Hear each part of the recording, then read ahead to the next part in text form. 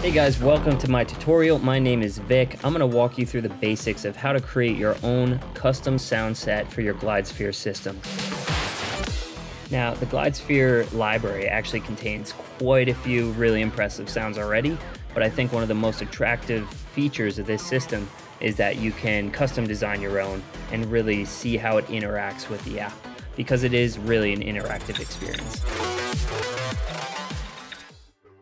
Now that we are getting started, it's important when you're beginning this process just to kind of visualize the end goal of what you're going to create here.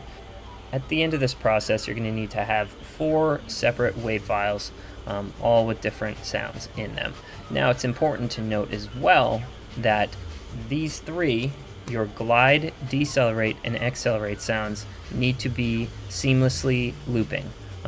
If they are not seamless loops, you can upload them, but it won't sound great due to the way the app interacts with the accelerometer in your phone. So I've gone and imported these into my timeline here just so we can get started. So as I mentioned before, this is our start sound. So let's go ahead and preview that.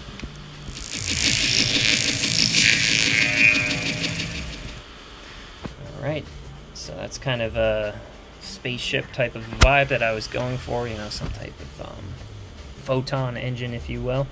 And you can see here in the clip that it fades in and it fades out, and I actually sharpened the ramp, the on-ramp and the off-ramp of the audio here, just because I've already tested this out with the app, and I noticed that it interacts a little bit better if you have a sharper fade, so that it initiates the glide sound right away and there's not kind of like a moment of quiet before it starts. So I would highly recommend making your start sound have a sharp drop off at the end of it. Moving on to the glide sound, I'm just going to preview this one for you. This one's already looping. My accelerate and decelerate files are not looping yet, so I'll show you how to do it there. But let's go ahead and preview our glide sound just here. Now, this is the sound that your vehicle is going to make if you're moving at an even speed, essentially. Like a picture if you're at cruise control on the highway, not accelerating, not decelerating, this is what you'll be hearing.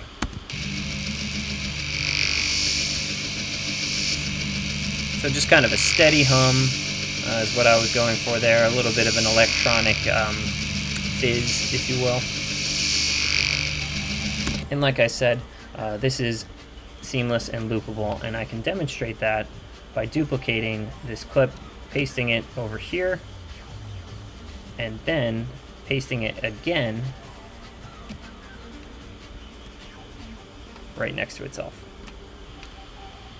Now, this is a great way to test your loop to see if it's worked or not, because if you hear any pops or clicks, or if it just sounds awkward on this transition, then you know you have some work to do still. So let's go ahead and play it from here and just listen to that gap.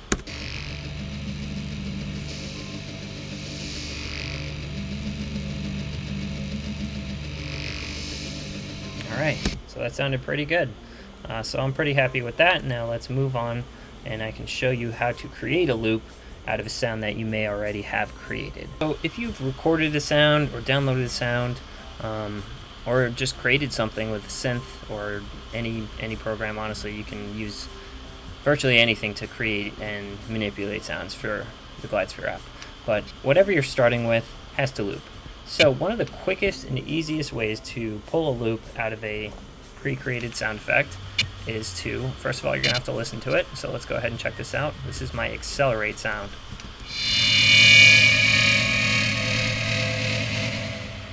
Now, it's a good start, but obviously the fade in and fade out is not conducive to a loop. So we're going to have to pull some parts of this out of the center. That's our first step. So you want to find a good spot where it sounds like we're accelerating. So I really like these first 3 kind of peaks in the waveform here. So I think if we pull, and as you can see, I'm talking about, this is one peak, this is another peak, and this is another. So let's grab right here, isolate that part of the clip, copy it, and now paste it over somewhere that you can work on it. Alright, now this is what we have. Okay, now you would think that you could just paste that right up against itself and you'd have a loop, but let's see how that sounds. So that's obviously not going to work. Now the easiest way to solve this is simply to take the second clip and reverse it. So essentially this is going to play backwards. Now if you're doing this in Adobe Premiere like I am, I'm doing it in Premiere because I'm also editing the tutorial in Premiere. You can simply go right click on your clip, hit speed duration, and then reverse the speed.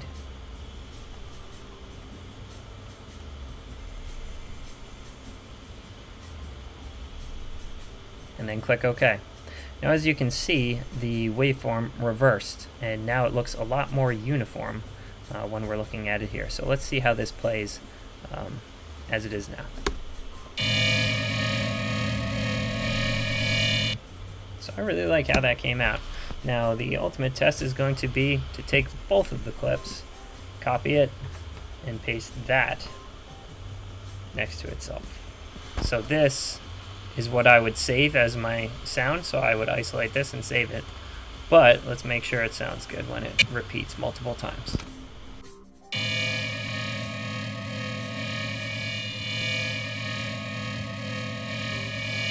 I'm quite happy with that. So we can go ahead, set this aside. Now we have our accelerate sound. So I'm going to delete the duplicate, and let's move on to our decelerate sound. Now originally what I had done when I created both of these is I essentially altered the pitch for the decelerate sound just by using the accelerate sound as my starting point. So that's something you can do. That's a quick way to do this. For example, we can grab our starting point from our accelerate sound and simply lower the pitch to create a more of a deceleration sound effect.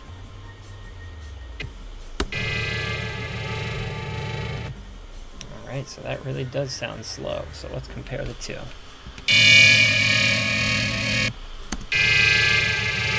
It's a little too slow in my opinion, so I'm going to go ahead and change that pitch a bit. Now I'm adjusting the pitch just by adjusting the actual speed of the clip in this instance. However, you can, I'm sure there's a plethora of ways to do this in other programs.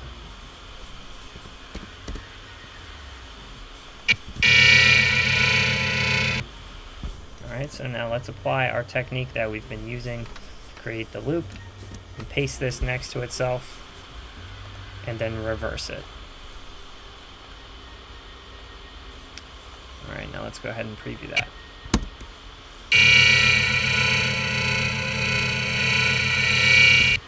Alright, sounds good. And the final check, paste it next to itself and preview it all the way through.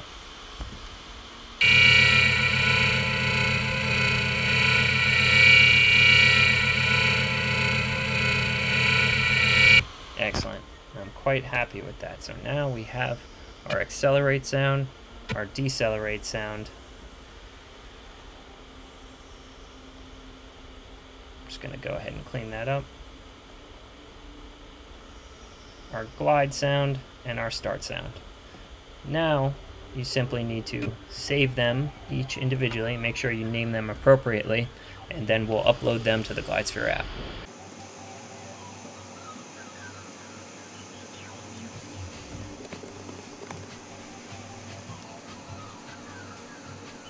Okay, now we have our 4 sounds that we need to create our first sound set. So the next step is actually going to be to go to the Glydsphere website. Once you're here, you're going to want to go ahead and click on the app. And then create sounds. And then create a sound set. Now there's a link here that you can follow to upload your custom sound set. Now, like I said at the beginning of the tutorial, you need your start sound, accelerate sound, glide sound, and decelerate sound. So I already created them and named them in my folder to make this easier. So now let's just upload those.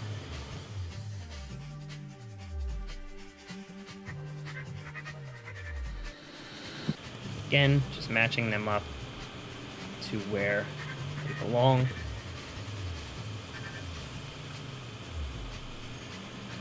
And then give yourself a title. We're not going to be too creative with this one because it is a tutorial.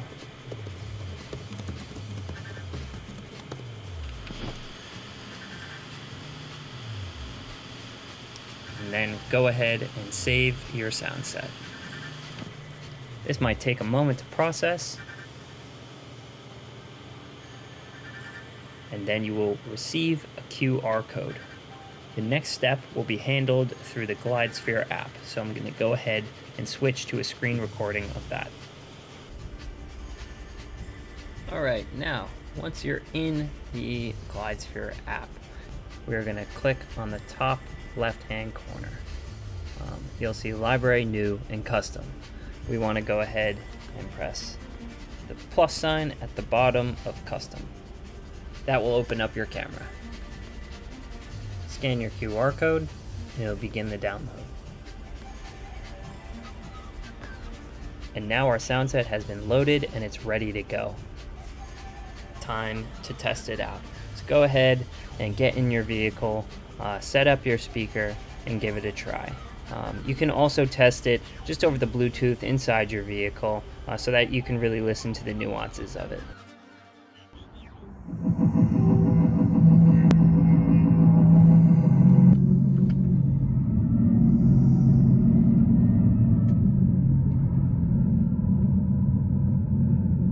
So I'm pretty happy with the way it sounds. I think this one's a success. It can absolutely be tweaked a little bit, but that's half the fun of this. Keep trying it out, keep testing it, keep modifying it, and create new sound sets and contribute to the growing Glydsphere sound set library.